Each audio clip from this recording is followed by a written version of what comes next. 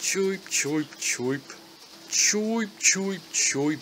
Prepare to meet the world's smallest child. He's even smaller than a baby. His name is Charlie Blackmore, youngest in a family of chimney sweeps, and he rocks a flat cap. You guide him on his journey to defeat the Baron, industrialist and child labor advocate. He kidnapped Charlie's family, and Charlie's gonna get him back. No matter his size, no matter the cost. Using any means necessary, for Charlie has a superpower in this world, incredibly rare and useful. He has no seam. He's seamless. No one can get inside of him, but he can get inside of just about everyone else, and force them to do his bidding. Charlie Blackmore. Matryoshka Meister. First off, this game is visually outstanding. Obviously, visually it's unique because all the characters are nesting dolls, even the animals. They're designed as glossy, very detailed pictures on shapes. Very little in the way of movement animation. Their faces and most of their bodies are fixed. Yet they are beautiful, and exude far more personality than one might expect. Perhaps it's the way they all go about their routines en masse, creating a feeling of hustle and bustle. Perhaps it's just their wacky dialogue and behavior. Regardless, pretty much everywhere you go in this game feels alive. The landscapes are great too. Sure, there are some parts that aren't as detailed as others, and some parts that definitely feel less alive, less busy. But the sheer size, I mean, look at those high ceilings. It can really inspire awe. At times, cathedralic. It's so impressive that at times you don't even realize that some of the decor is made up of human objects of regular size. Playing cards, matches, tuna cans. They sort of just melt into the background as though they're supposed to be there. Less so here on the Hobo Kingdom DLC, but throughout the game there are many places where it's difficult to tell whether this is a human place occupied by dolls, or just a massive place built by the dolls. Kind of opulently. Although when you slow down and take a look at the gentle, flowing waves, you get your answer. A lot of the visual brunt is borne by the lighting. Exquisite rays of light. And some areas that for some reason are absurdly dark. Just like in Double Fine's other game, Costume Quest. That rather conveniently is the review I did before this one. Maybe you'd like to check that out as well. The lights make everything feel lush, glowy, light-hearted, as on the nose as that is. And the darkness genuinely is of a caliber sometimes that you struggle to see what's going on. Music is great too. Complex violin and piano music. Jaunty.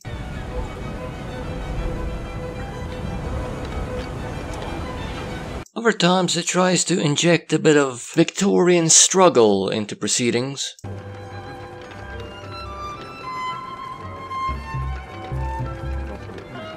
It's beautiful, even if the sheer number of notes at times gives me a headache.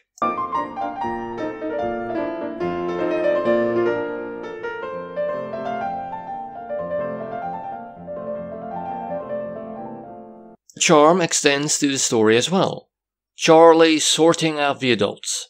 Most of the game's humor comes from the oddball dolls dialogue, which is quite the tongue twister. And there's a surprising amount of responses, some being different depending on which doll you're occupying when you're speaking to them. Although if you're not going to go out and try and find these pieces of dialogue, you're not going to find much enjoyment on that level. I mean, there are one or two funny moments during the cutscenes, but ultimately there's much more to read out here. And the gameplay revolves around a brilliant mechanic.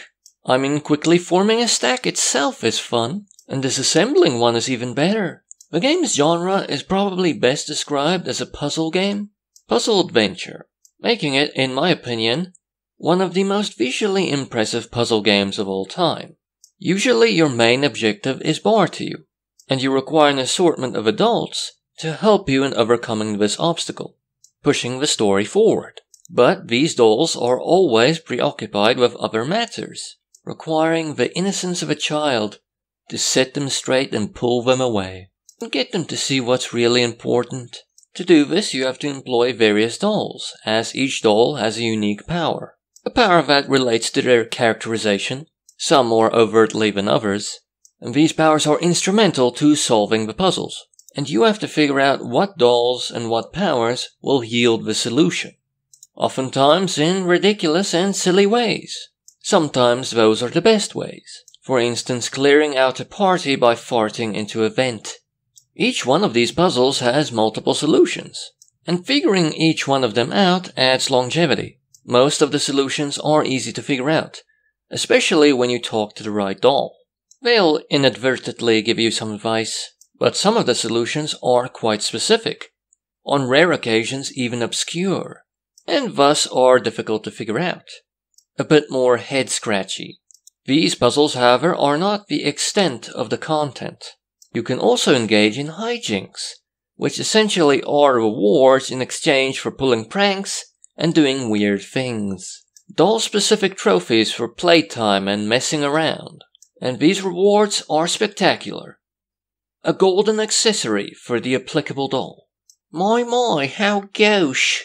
Or you could search for all of the unique dolls located in a level, or try and reunite all of these separated dolls into their respective stacks, to see their story unfold and read their bios. So this game is also a very mild collectathon as well. If you can get into that, as well as meandering through this wonderful world, then this game is definitely for you. That's how I played it, and it took me 14 hours to complete it, and the included DLC, to 100%.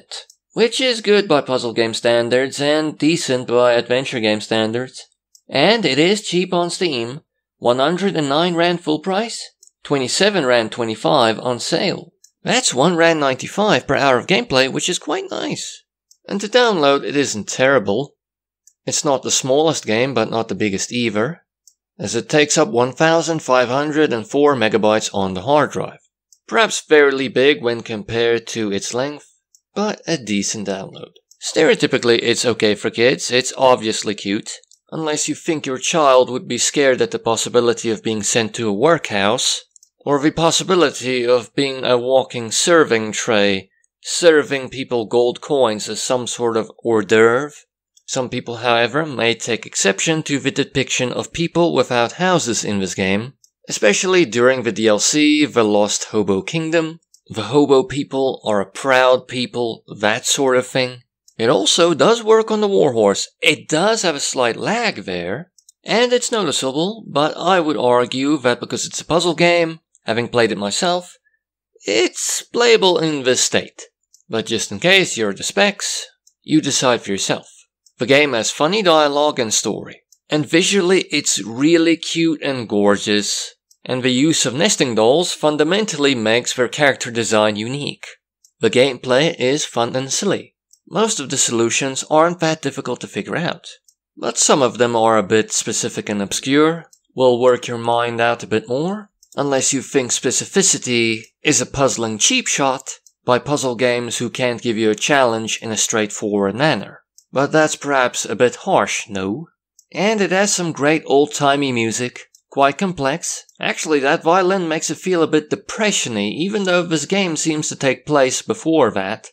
But it works, it fits with all the coal and stuff. On the maybe side, the game doesn't have any vocals, you have to read all of that delightful dialogue. And as touched upon just now, it can be quite easy at times. Not easy enough as to be effortless and thus a con, but easy. On the con side, a great deal of the fun is found by completing multiple solutions, engaging in side activities, and reading easy-to-miss dialogue, and all three of those things are optional. If you're not willing to engage in any of them, your game time will be quite a bit shorter and a lot less fun. And if you don't think you will take this game to 100% or at least close to it, I don't think this game is necessarily for you. Because not engaging in those activities would mean that you probably play it until you figured out one solution per obstacle. And that usually won't be the most challenging or rewarding one anyway. This is really a game for meanderers. Meanderers. If you don't like to meander, don't take a gander.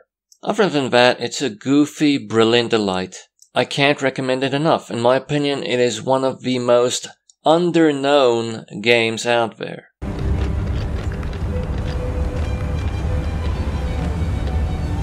Ah, that noise!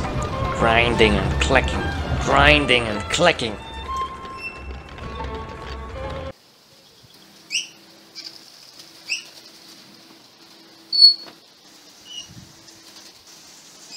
Choip, choip, choip. Choip, choip, choip.